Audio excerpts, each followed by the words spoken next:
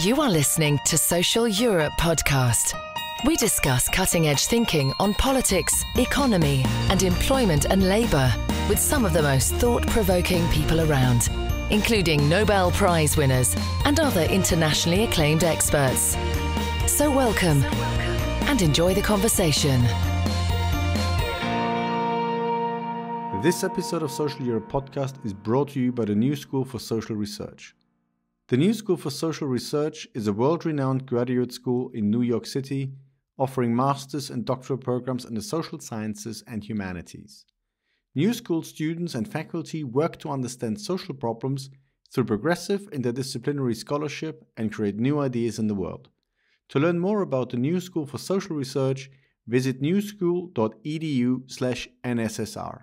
Okay, hello Guy. Thank you very much indeed for taking the time today to talk to me about the plunder of the commons, the topic of your most recent book. And, for people who might not be in that subject very much, could you maybe start by explaining what exactly do you mean by the commons? What has the historic role been of the commons? The commons, the commons are essentially public resources, the nature, the social amenities that we inherit, the civil institutions, everything which is not private property and not state property. We also have an idea of commoning, the verb to common, which is to act in the commons and through shared activities. And the commons have always been very important throughout history. And what the book does is show that at the beginning of the British Constitution, there was a Charter of the Forest, which effectively enshrined the rights of the commons, the rights of commoners to subsist in the commons, to have access to the means of work and for a home and the means of subsistence. So the commons has always been an important part of our society. And one of the problems has been is that over time, over the many centuries, there have been various forms of plunder, various forms by which the commons have been taken away from commoners, us, all of us, because the commons in the end belongs to everybody, but belongs to nobody, paradoxically. And today we are seeing a new plunder, a new form of depletion of our commons, and that I think is the fundamental challenge we have before us. So is the Charter of the Forest that you mentioned, is this the sort of first document actually enshrining this right to the commons? Yes, and it was sealed in November 1217 in St. Paul's Cathedral in London, the original St. Paul's. And I don't think it would have been sealed had it not been the fact that the king at the time was 10 years old and he probably didn't understand what was being done in his name. But it was a remarkably subversive document because it returned large parts of the land to the commoners that had been taken by successive monarchs and by successive aristocrats. And it was the first charter, an environmental charter, that asserted the need to preserve nature at the same time as allowing the commoners to exist in the commons. And you can see it as establishing the whole set of principles of the commons, which then, of course, have been defended and attacked in various ways that I show in the book. And that this is the UK example where the commons have been enshrined in the Charter of the Forest.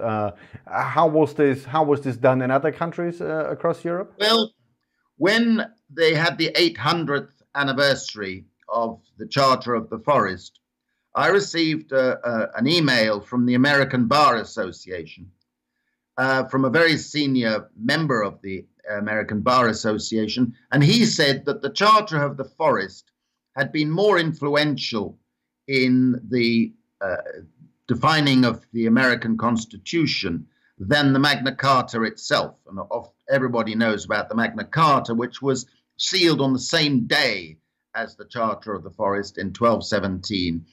And the Charter of the Forest and the principles of commons have actually been, in all democracies, have been a part of the constitutions.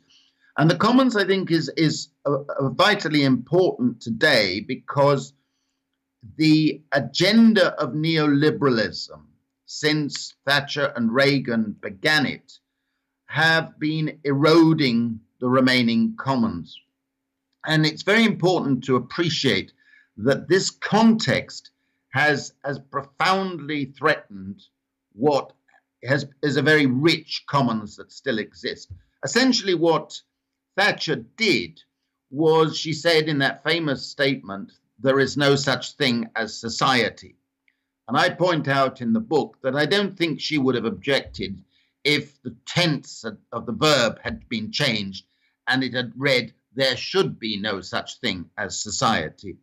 Because basically she derived her economics, for whatever value you put on her economics, from Friedrich von Hayek. And Friedrich von Hayek was an adherent of the Austrian school of economics, of von Mises and so on. And the Mont Pelerin Society and all of those people who became influential in the 1970s and 1980s drew from the Austrian school. And an essential theorem of the Austrian school was and is that something that has no price has no value. And the commons, of course, has no price. We value our parks, we value the green, we value our water, we value the air, we value our social amenities like libraries and museums and things. They don't have a price, but we value them. But in their ideology, something that has no price can be given away or sold or commodified. And that has been the underlying ideological premise of what has been happening to our commons. So they have been allowing the privatization of our public amenities. They've been allowing the privatization and commodification of all forms of nature. And governments have no right to take our commons because the commons belong to all of us. And this is a plunder, a theft of the commons. And what I do in the book is look at the 5 types of commons. The natural commons, which is what most people think about when we talk about... Let me take one step back before we come to the last sort of 40-odd years or so. So you mentioned that the Charter of the Forest was signed early in the 13th century. And then we got onto the Thatcher Revolution and how the economics of the Austrian school has influenced their thinking. So what happened in the meantime?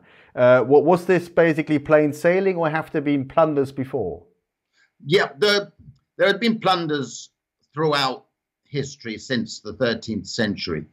But the remarkable thing is that the Charter of the Forest was longer on the statute books, the British statute books, than any other piece of legislation in history. It was only reformed by a conservative government in 1971. So it was on the statute books.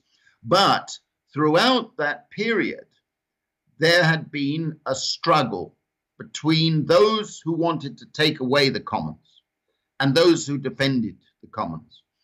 Thus, we had the situation that the Tudors, the King Henry VIII and around them, they effectively took 8 million acres of land that had been commons and gave them to a new aristocratic elite in return for allegiance to the king.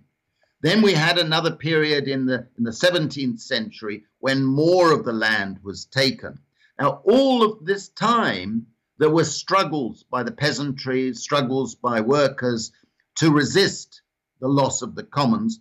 And we go back, and the great famous 1381 Peasants' Revolt was about trying to defend the commons against enclosure and it being taken away. And we go through into the 19th century when there were over 5,000 acts of parliament, which was an elite parliament, which 5,000 acts of enclosure taking away another 7 million acres of land, common land, and giving it effectively to an aristocracy. So by the late 19th century, Britain had the most concentrated land ownership of any other country, and it has that today. So, for example, the biggest landowner in Britain today is a lovely name. He's the Duke of Buccleuch, and the Duke of Buccleuch inherited 277,000 acres of good land, and the only way he did it is he's the 10th descendant of an illegitimate child of King Charles II in the 1660s. And he has that land, and a lot of other very big landowners have the land, and they've taken it. Now, what happened then is that not only was land concentrated, but all the resources on the land and under the land became privatized, if you like. But what Thatcher did was extend that. And she extended it, first of all, by taking school playgrounds and privatizing the state playgrounds. And then she privatized water. Water is a commons. Water is a commons, but she privatized all water supply in 1989, and it became private property. Private corporations were given monopolistic ownership of our water supply. And what happened then was that they piled up those corporations with debt, took the profits, gave them to foreign shareholders around the world, and private equity now owns our rivers. And the incredible thing is that to save costs, the water companies have been pouring untreated sewage into our rivers and into the sea. And as a consequence, today, a new report has just come out saying that no English river is safe to drink or to swim in. And it is an extraordinary thing that they've been breaking the law by this sewage works, but they've been making vast profits. So we had a privatization of water, and at the same time, Thatcher gave away 424,000 acres of common land to these new water companies. So that was the first step. Then we had the privatization of our railway system in 1993. Now, the railway system was part of our commons. It had been inherited, it was being built up, and it was part of our commons. They had no right to do that. And you go on and you see in area after area how what has been happening is the privatization, and far more importantly, and this is something that came across in writing of the book, what we've seen, and it's in other countries as well, not just Britain, is that in the process of privatizing our commons, it has led to the colonization of our commons. In other words, more and more of what we had as our commons have passed into the hands of foreign private equity.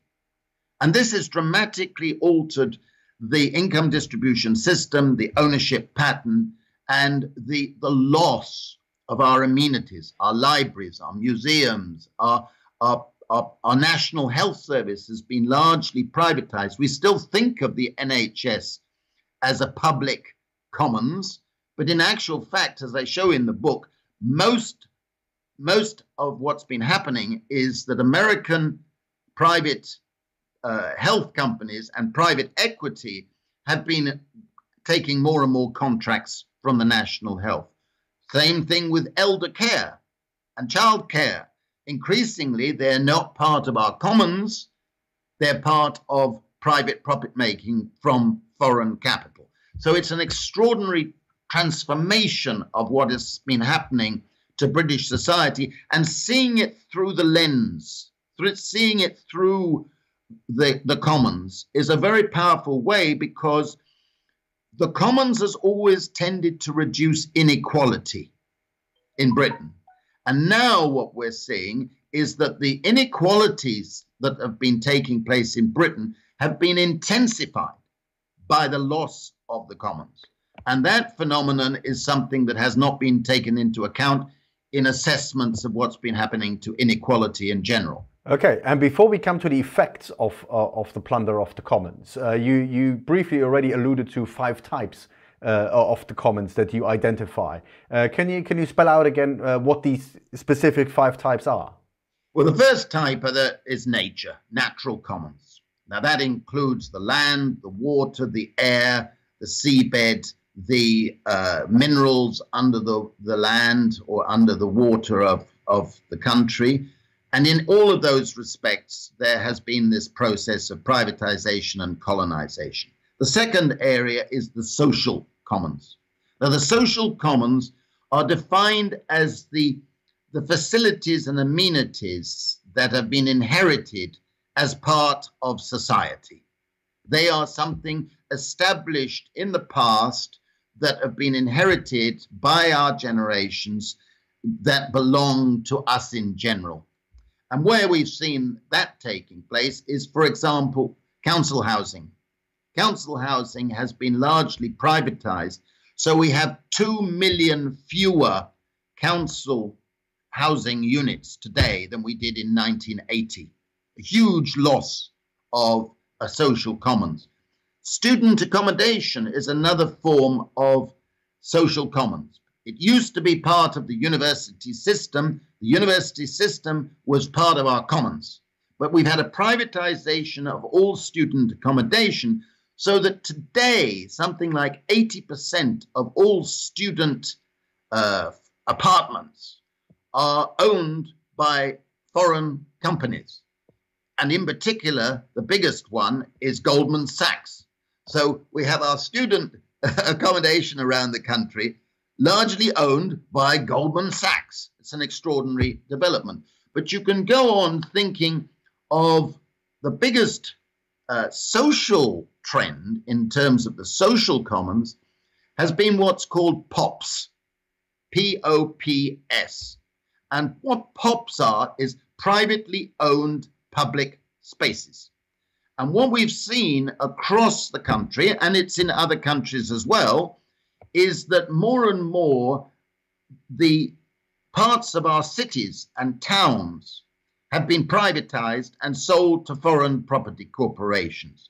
So large parts of central London that we've seen as part of our commons since they were there hundreds of years ago are now owned by private equity corporations from New York or from Malaysia, from China, and so on. And they have the right, under the existing legislation, to police their own areas. So we have, alongside the growth of POPs, you have private regulations, private control, so they can stop people like you and me going in squares and streets and their private parks, which we think are part of our commons. But in actual fact, they have been lost. It's the same with things like urban trees. Every town and city in England and Wales and Scotland is famous for having trees alongside on the pavements, as you know. Well, what we don't appreciate is they've been privatizing the care of those trees. In effect, privatizing what happens to those trees. And where that's happened, what's happening is that they're cutting down big trees, beautiful big trees, because they cost a lot to maintain, and they're putting small trees instead, or no trees, and we're having the character of our cities change because of the privatization of our commons. And you can see a lot of other social commons that have been lost, libraries, public libraries that have been privatized or closed, and the railway system I mentioned earlier. So the chapter on the loss of the social commons, I think, is pretty comprehensive and shows what's been happening. The third form of commons that has been lost is the civil commons. And when I found myself reading that chapter again for my presentation next week at the LSE, I got most angry about that. The civil commons are the common law institutions, the common law principles inherited from Magna Carta and the Charter of the Forest. The idea that nobody should be found guilty of anything unless there's a proper trial, unless you have legal representation, unless there's due process. In other words, the person can have a chance to represent themselves or have a lawyer represent them and contest a charge. It's an extraordinary reality that we have had many developments in our legal system over the last 30 years, but particularly in the last 10 years, where due process has been lost. Today, for example, in our social policy, universal credit, a bureaucrat can sanction somebody and take away their benefits just on the basis that he thinks something has happened. Now, that, in fact, destroys someone's life. If you get no benefits because a bureaucrat has decided to take them away, it could lead you to suicide or mental breakdown because you've got no income, right? But it's being done without any legal process. It's just young bureaucrat who decides you don't have the right to have your benefit anymore. There's no proof, there's no evidence, there's no trial, right? It's hugely important for ordinary people, members of the precariat. The same with the privatization of litter cleaning in our streets. It's been privatized, and those private companies can literally on the spot, in the street, fine people for dropping a piece of paper. They can fine them £100 or £150, but there's no trial, there's no evidence. They can just do it. And what the evidence shows is that they've been targeting low-income people, vulnerable people who are in the street. And to lose £100 or £150 just for dropping a piece of paper could be destructive of their whole lifestyle. But they're doing it through a privatization process that, for me, is completely illegitimate loss of our civil commons. And the same thing with privatizing of our prisons. It's an extraordinary thing that the prisons are, in a sense, part of our commons. But if you privatize them, the private companies have an incentive to maximize the number of people they keep in prison because they're paid by the number of prisoners they have. They privatized the probation service. So the probation service has been really destroyed, in effect, so badly so that they're now having to admit they're going to take it back into public ownership next year. So it goes on with the loss of the civil commons. The next aspect is the loss of the cultural commons. Culture is inherently part of society. Public culture is part of every society. If you don't have public culture, you don't have society. But increasingly, the resources for our museums, our theaters, our public art have been cut, and they've been forcing them to adopt the American model of relying on multinational corporations and big donors for exhibitions, for museums, etc. And of course, if you do that, then they shape what is done in exhibitions and what is put on in shows and so on. And there's been a loss of the culture in many respects because in schools and in universities, the cultural subjects have been frozen out by the emphasis on human capital and job preparation. So music teaching in our secondary schools right across the country has virtually disappeared because it is part of our commons and is easily cut. And that's been happening. So you get a Philistine tendency in the erosion of your cultural commons. And finally, and very importantly, very much 21st century issue, we've seen a plunder of our knowledge commons, our information commons, which has been turned over largely to social media dominated by the big tech in the Silicon Valley, that they are dominant, plus the plutocracy owning our media. all our newspapers, and whereas local newspapers with the vernacular values of local things have been killed effectively, and we've been losing the intellectual commons because of the development of the U.S. intellectual property rights system, with its patents and copyrights strengthened by the World Trade Organization, which has allowed rent seeking, which I've written a lot about, and in effect privatized ideas, which is a terrible development of modern times, to a much greater extent than it used to be. And then finally, we've seen an erosion of our education commons. Our schools, our universities are increasingly commodified, commercialized, and geared to job seeking and away from teaching people to think critically about society. I believe that the loss of the education commons is a major cause of the drift to accepting populist, neo-fascist politicians and political agendas. We need to revive the education commons so that people can hear different perspectives and learn how to think critically.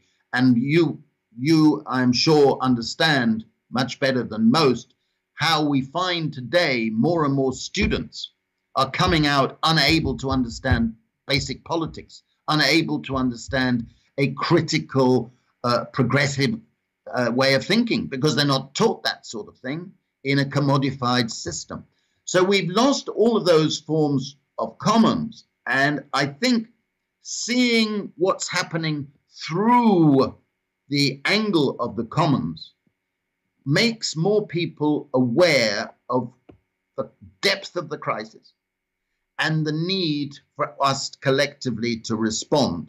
And I believe that precariat understands that best, but also middle-class people. So there's a natural cross-class alliance for an agenda to recover the commons. And what I proposed in the book is a charter of the commons with 44 articles leading up to a demand that the commoners, you, me, and everybody else, should be compensated for the loss of our commons. Okay, before we come to the solution, let me try to summarize what you analyzed in your 5 comments. So if I got you correctly, we basically had the situation that the natural commons were sold off, the social commons, the government abdicated responsibility for them.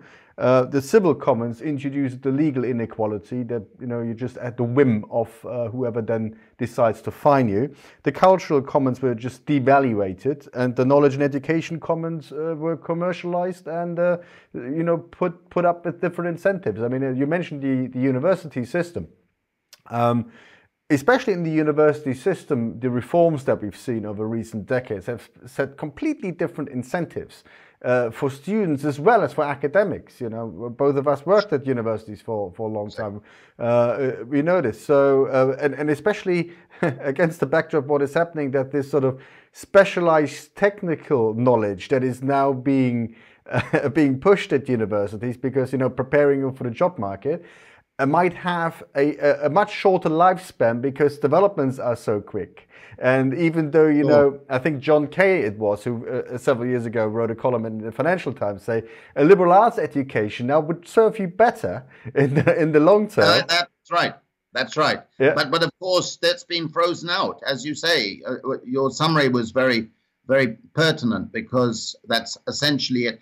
I think the one thing that you didn't mention is that in all respects, in all 5 respects, what is emerging is the systematic colonization of all types of the commons, in the sense that with all those things that you've mentioned have gone the increasing power of private equity capital and financial capital in taking the various commons. So that in effect, the power and for exploitation and value extraction has passed to a global elite operating through the financial capital and operating through the financial institutions. And that, I think, is a really bad feature of what's happened. I mean, against this backdrop, how do you see the situation in which we are currently, where a new commons is trying to be established, the digital commons. Yeah. Right? So there is a lively debate, especially in the digital realm, where there is a very clear conflict, very similar to what you described in all sorts of other areas, between commodified and commercialized interests, as well as a digital commons, access to free knowledge, and so on and so forth. So what's your take on the digital commons? Well, I mean, that is covered under the Chapter 7 on the information commons, the digital commons, the domination by Google and Amazon and Facebook and so on. They are extracting enormous profits from us, the digital commons. Every time you and I go onto our computer, we are providing them with income, because we are giving them information, personal data, right? They use our personal data to make huge profits by selling them to advertising companies. We know what's happening. They make billions of dollars from advertising using our data. The digital commons that we like to think with open source and open information and Wikipedia and so on is actually competing against a shrinking availability of open access data, because they are the big tech in Silicon Valley are dominating the way we receive social media and so on. And I think that comes to the part of the solution. We need a strategy to restore the digital commons, the information commons, and we need to demand a sharing of any profits that are made from the digital commons, from taking the digital commons. And that is in my final chapter, which is where I put forward my policy suggestions. And interestingly, I mean, obviously some of these things are morphing in the realm of the digital, but we've had traditionally also some areas where I would probably think it would, fall into a category, the plunder of the commons, where the business models are frankly absurd. Look at academic publishing in journals. Of course. Right. So that's always strikes me always as one of the most crass examples. The research is funded usually by public money, as professors are still mainly, employed by the state and by public universities. The results of that work are given away for free. It's being edited by your colleagues effectively for free. It's being, the added value, if you think about it economically, is almost negligible, because you put it into a print template, that's all you do, and you sell it to the same institution that the originator of the work comes from, in this case the library, for a markup that is just absurd. Yeah, and the publishers, of course, make huge amounts of profits from us as writers or producers of material. But the tragedy of the loss of the education commons is that academics are being commodified. They're being commodified in different ways.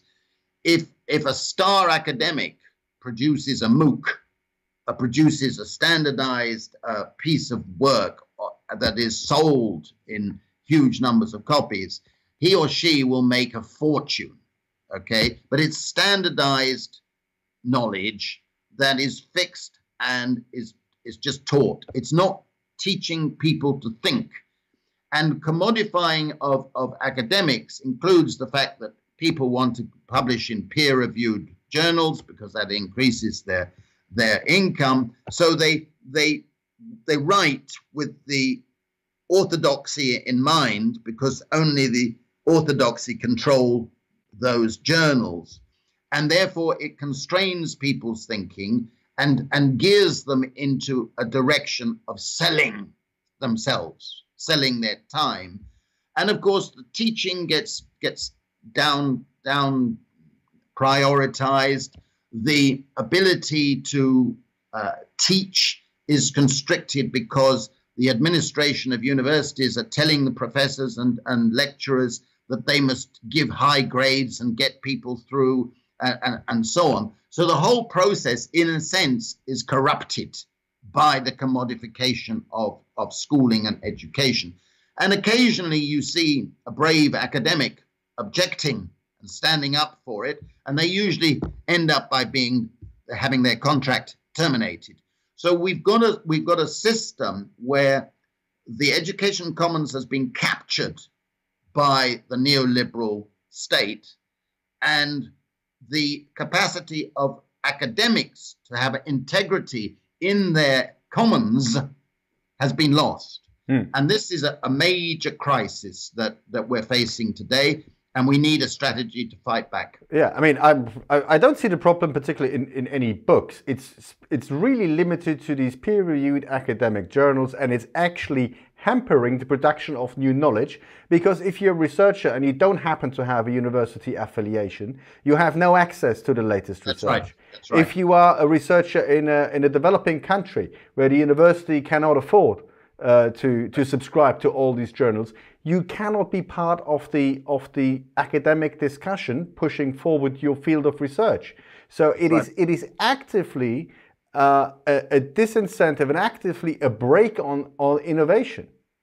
And it's a fragmenting of the community, because you get an elite, insiders who are taking the rental income and determining what is done. And then you get a huge precariat in academia and in teaching in general, with very, very bad contracts, not able to influence developments, crowded out of being able to get social mobility to move up in a system.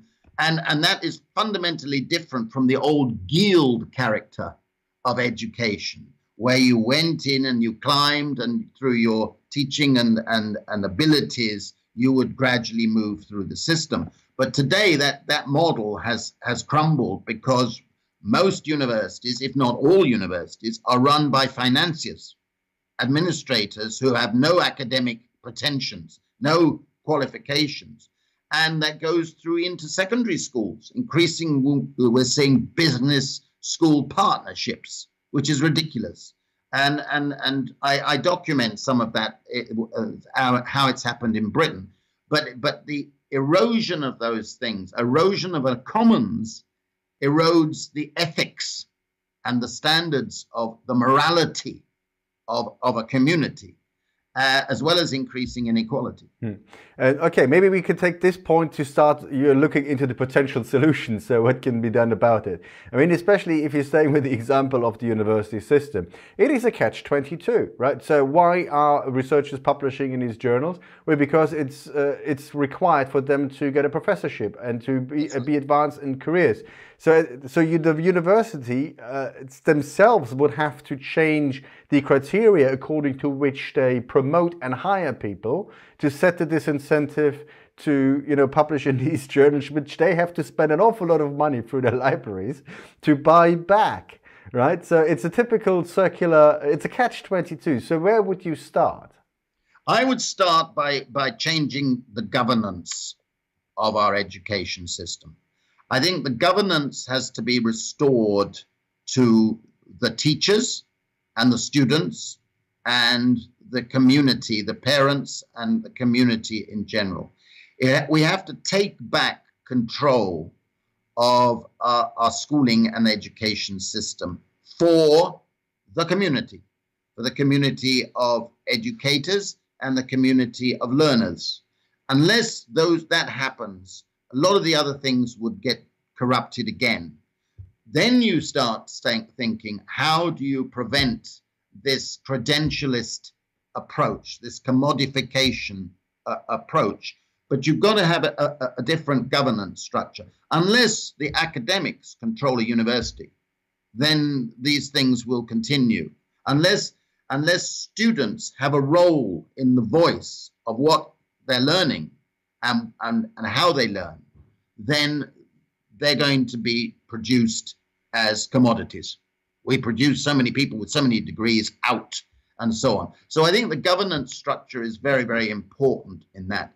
And I think then that we have to control the surplus that the education institutions produce for education, so that what profits are being made are channeled back into education, not into the pockets of the Koch brothers or the billionaires who are perverting our schooling system and our education system, particularly in the United States.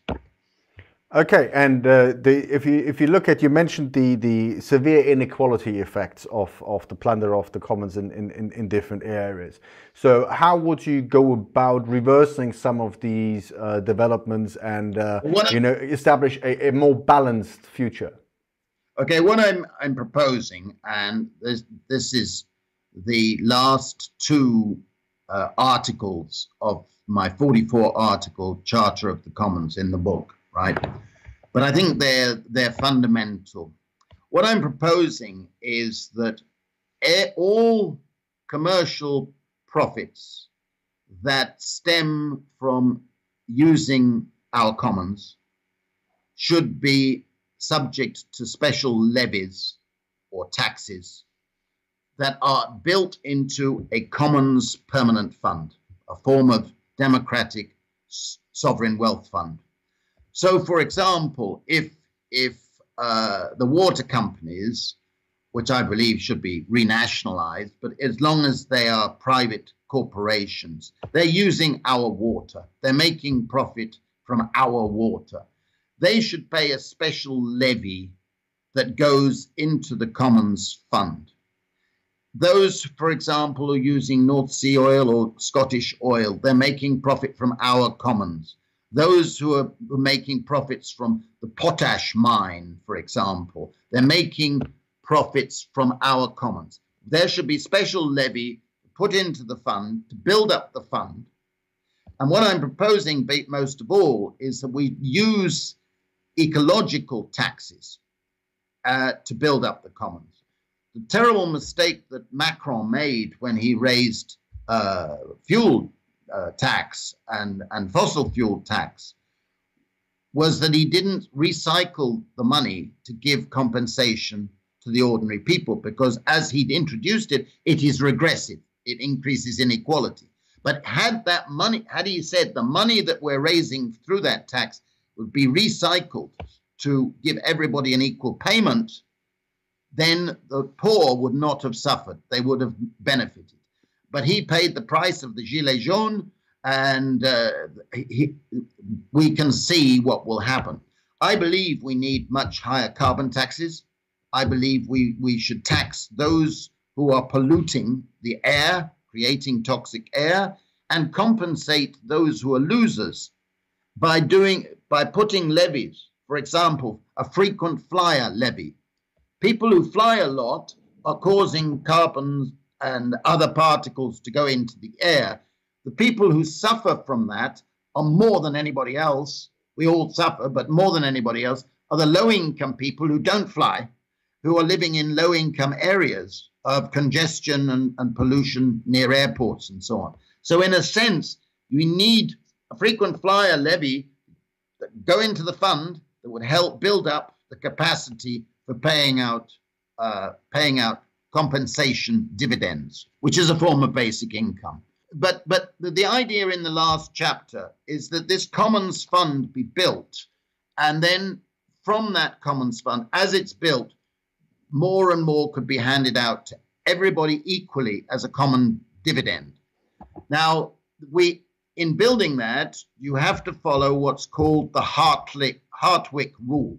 The Hartwick rule is that you got to preserve the value of your commons for future generations, as well as for current generations, so that you only distribute the returns on the fund that you can leave the value of the fund constant or building up.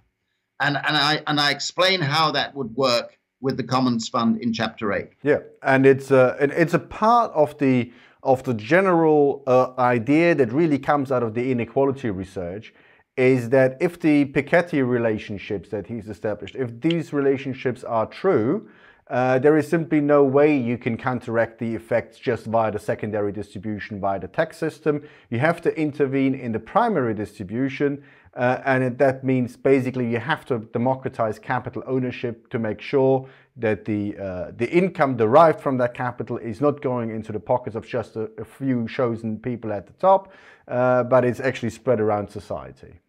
Yeah, but I think that Piketty hasn't captured the nature of the commons as such. Yeah. I mean, his formula is really about how the operation of capitalist economy. But what we're talking about is that a lot of people have witnessed the deliberate taking away of our commons, which are ours. They're ours. And that is an illegitimate profit-making system for which we should be compensated. I think that's a much stronger argument, a moral argument. And it's an argument that is not based on envy. It's not based on saying we want redistribution because some people have been doing better than others because they're cleverer or whatever.